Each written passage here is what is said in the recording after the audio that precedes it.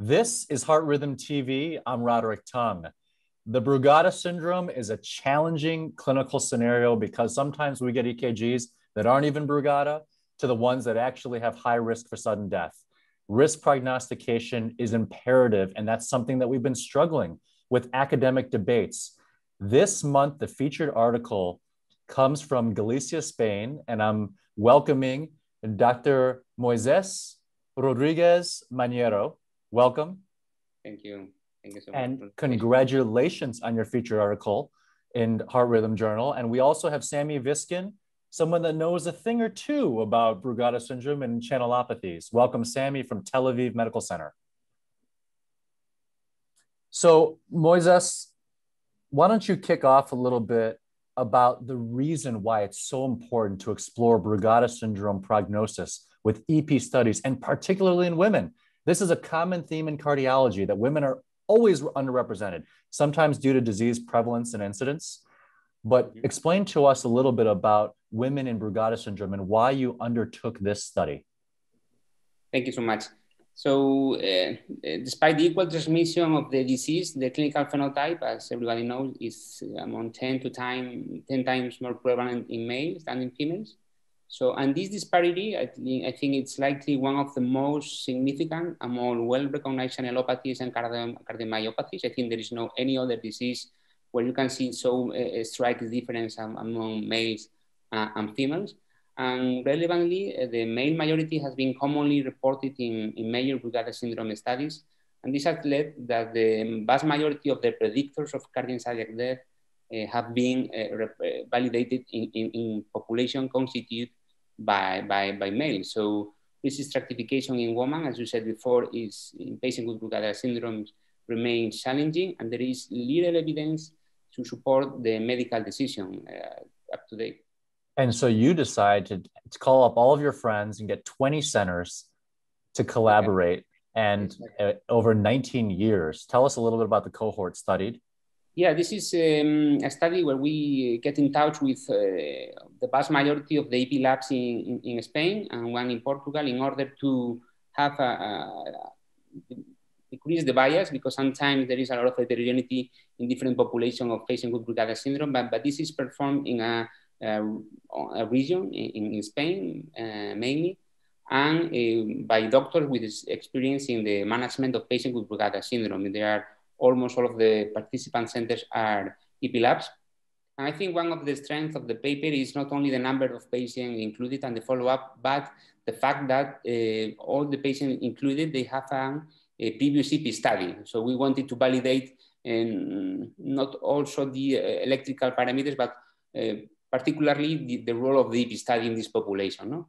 So, and we take that into account. Also, we take into account the genetic, the result of the genetic test that was performed in not the entire cohort, but the half of the patient they underwent the genetic test, and we consider positive those variants class 5 or class 4.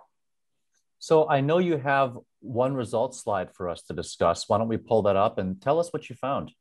Yeah. So I think in the slide, I think you can see that during the almost 12 years of follow-up, which is relatively long for Brugada, overall 770 patients, we included 178 females, I think, and of them, 150 were asymptomatic.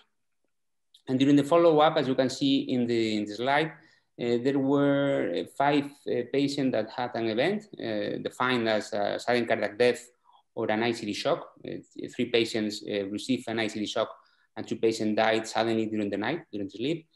And as you can see in the Kaplan-Meier, there were no major difference in those patients that presented a positive or a negative EP study. As you can see in the table number 3, in the multivariate analysis, only the presence of atrial fibrillation of a positive genetic test, they were predictors of adverse events as compared to male patient or the total cohort, where the spontaneous type 1 ECG pattern was predictive of events, not in females. That is something that you can see in the literature in some other papers. The the ECG is not predictive of events, and this is something that needs to be taken into account. And in the overall population, the AP study with 1 or 2 extra beat was also predictive of adverse events and the presence of syncope, but these predictors were not significant in females. That's wonderful. And can you, for practical purposes, teach the heart rhythm viewership how intensive you do the program stimulation? Yeah, the problem with the simulation is that, although it was performed in a uniform manner, it was not the same in the 20 centers. In some hospitals, they performed the EP study from the RV Apex and from the RVOT. So, but that was not common in all the population. But in all the hospitals, they perform up to 3 patient cycle length and up to 3 extra beats. So we'll bring in Dr. Viskin. Sami, you've been debating this with Dr. Brugada for nearly 20 years, that there really shouldn't be much of a role for EP study to guide how therapies will be delivered. This is news in a way that's concordant to what you've been saying for a very long time. Can you explain to all the electrophysiologists listening why you've always had the position that EP study really isn't a great differentiator of risk? Well, I was looking back at the papers I've written, and I found that in 2003, I wrote one paper in favor of EP studies in Brugada Syndrome, 2003 in JC. But already, and I used to do a lot of EP studies in asymptomatic Brugada Syndrome. And my problem was that everybody had inducible VF. We were doing aggressive protocols, and if you're aggressive enough, and everybody was having inducible VF. That was okay for us because we were using that in order to start quinidine therapy and then retest them again. So we accepted that result. By 2007, I wrote the first editorial against this. It was called Is Asymptomatic Brugada Syndrome a Cardiac Ticking Bomb? Mm-hmm. And I was trying to put the notion that the prognosis is not as bad. And as the more we learn about Brugada syndrome, we learn that the prognosis is not as bad as in the original studies. And that is something that always happens in medicine. You know, when hypertrophic cardiomyopathy was first described, then people thought that everybody with HCM would die suddenly. And we know now that that is not the case, and the same is true for Brugada. And so that is why at some point I thought that they're not useful for clinical decision-making. I mean, in every single study that you look at, patients who presented with cardiac arrest will have a higher likelihood of having inducible VF than asymptomatic patients. That's true in all studies.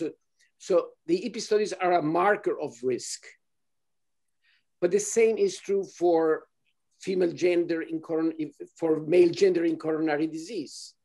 And the same is true for male gender as a risk factor for sudden death in athletes. It's a risk factor, but you cannot use it as a risk prognosticator. And one of your points, Sami, in your top 10 reasons not to do testing in this journal edition is that it's still not sufficiently low enough of a risk if you have a negative EP study. Yes, so I mean, if you look at the famous meta-analysis by Srubeck, and if you look at the asymptomatic patients with spontaneous type 1, so if you do not do an EP study, you can tell them they have an annual risk of 1% per year. Now, if you do an EP study and it's positive, then the risk goes from 1 to 1.7% per year. And if it's negative, it goes down from 1 to 0.7% per year. So, I mean, so the difference is different from the statistical point of view. And you have a p-value.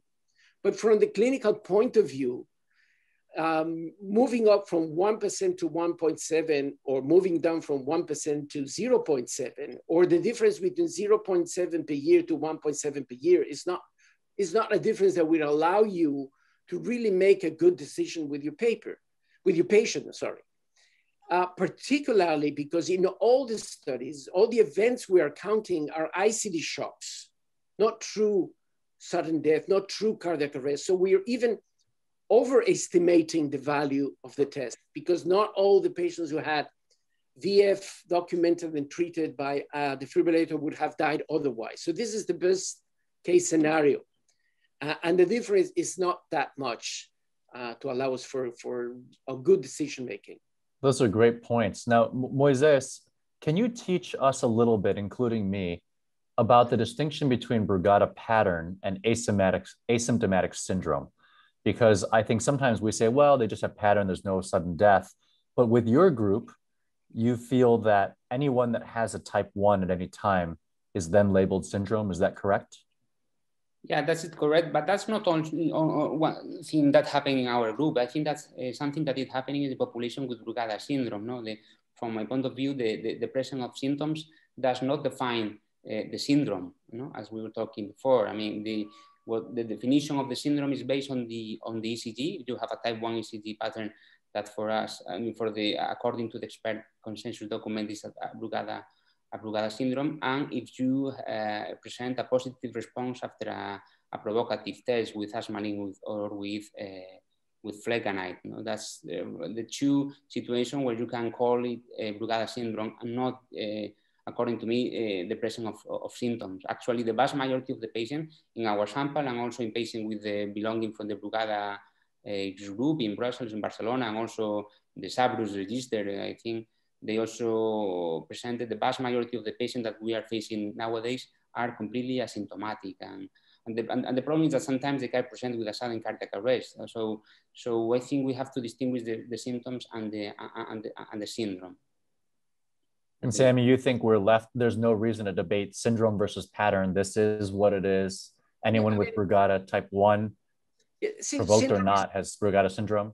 Syndrome is the wrong word, but we stuck with it because for many years, we call patients with a WPW pattern, we call them asymptomatic WPW. Patients with a long QT, we call them asymptomatic long QT syndrome. So it's the wrong word, but we're stuck with it. So I have no problem with the notion of asymptomatic Brugada syndrome because some of them will die. A few of them will actually end up dying. And for those who actually develop syndrome, I mean, for Brugada is not forgiving. For those who go ahead and develop syndromes, the first symptom is very likely to be a cardiac arrest. So I can live with the term asymptomatic Brugada syndrome. So then the question to both of you will be the million-dollar question. Why is this less common in women? Is this really an ITO expression issue? Is there something about estrogen and repolarization that we know changes QT? Is there, Moisés, why don't you start us off? What are some of the biological plausible explanations as to this difference, the striking difference?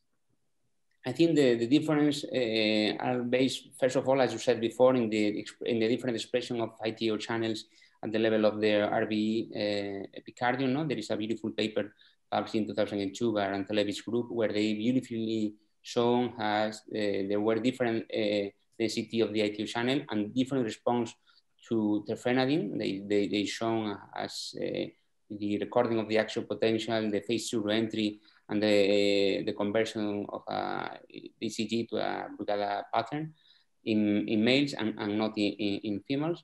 But I think it's not only based on ITO channels, but also in the hormonal influence. There is a huge effect of the estrogenous and testosterone in the outward current, and that can be some of the reason. There is also one thing that we found, and I don't have an explanation for that, is that females present almost double of the positive genetic test than males. There is no explanation for that, but also it is really well known that there is a connection between mutation at the level of the sodium channels and conduction disease. And as we well know, and it's according to our results, the presence of atrial fibrillation is a marker of risk. In the Pedro's Brugada's group, the presence of sinus node dysfunction was also a predictor of risk. So I don't know if there is any connection between the result of the genetic test and conduction disease that could explain also this this relationship. But there is from no other reason that I am aware of. I don't know if Dr. maybe. Sami, any differences between the sex and gender for response to quinidine? Well, I mean, we have very few women receiving quinidine because we have very few women with Brugada. We're always more concerned about giving quinidine to a woman because women are more likely to develop a long QT syndrome from any drug. So we try not to treat women. We try to convince them to remain untreated if they're asymptomatic. But some of them are scared enough and they want a solution, and we will not go and do an EP study. So if they want a solution, we will treat them with quinidine. This has been fantastic. From Galicia, Spain to Tel Aviv, Israel, you've taught me a lot, and I want to congratulate Moisés on his featured article. Please read Sami Viskin's editorial, Top 10 Reasons. When I was a fellow, I read Top 10 Reasons Not to Do DFT Testing. It's a beautiful and healthy debate, and I want to congratulate both of you and thank you for joining us on Heart Rhythm TV. Thank you very much for the invitation.